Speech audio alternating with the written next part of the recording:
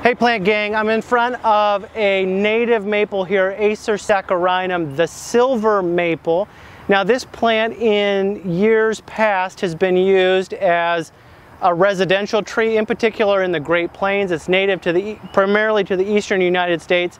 And the reason it had been used in the past as a residential tree is because it grows very quickly. If you needed a tree that grew very fast and gave you shade very quickly, maybe silver maple was a tree that was planted in your yard. It's got a lot of surface rooting, so it's hard to mow around, and it's got very weak wood, so that has led to it not being as favorable as a street tree anymore. But it is one that you need to know and one that you should be aware of. I've got the leaf in front of me. Compared to the sugar maple, which is also native to the eastern United States, I would say that the leaves are more deeply lobed, and the back side of the leaves have more of a silver character to them. The bark is a tad more gray and platy, more like an alligator type bark on the back of this tree. But it is a tree you should know. It's a tree that is native to the eastern United States and has in the past, but lost favor now as a residential tree.